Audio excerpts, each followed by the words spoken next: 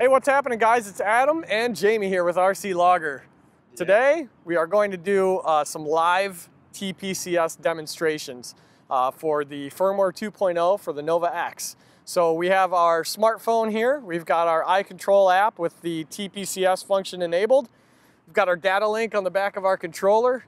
Jamie's going to pilot. We've got some points loaded already, so we're going to run the sequence and explain to you what's happening in real time. So the first thing is we're going to start the motors, because you have to do that in order to initiate the launch of the Nova. Right. So the motors, go ahead and engage them.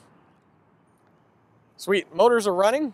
We're going to go to the app here, and we're going to press the takeoff button, and we're going to set the takeoff height to 5 meters and hit confirm. Once we do that, the NovaX is going to take off automatically. It's going to climb to 5 meters and hold there. So we're waiting for that to happen. Next thing we're going to do is hit the play button.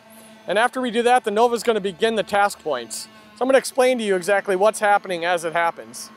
So the Nova turns and faces the first task point and flies to it. It's going to hold that position. Then it's going to rotate to the second task point and fly to it. We have it set to, once it gets to the second task point, to do a 360-degree rotation. So we got a nice camera pan there. Yeah. So the Nova rotates. Then the next step is to point in the direction of the third location. And it's going to proceed to that and climb, because we've adjusted the height from the second to the third location. So the Nova's always intuitive. It's thinking what to do next based on the commands we've given it through the task point control. Absolutely.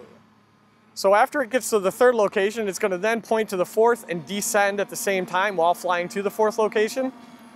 And it's going to spin another 360-degree rotation once it reaches that fourth location. So to give you an idea of how T.P.C.S. works, it's very intuitive. It's always, there's never enough things that you can do. You can always add more task points. You can have it climb or descend or whatever you want to do, faster or slower, depending on what application you're using task point command for. But I think that pretty much covers everything, right? Yep, there's also single point as well, which would be the same thing, but with just one point. Yep. And you can also save your task points as well. So if you set something you want to go back and fly later and don't want to have to reset it up, then you can do that easily by just saving that. At the end, it'll ask you to cancel or confirm to save it. And so yeah, if it's something you want to run all the time, you're ready to go. Cool.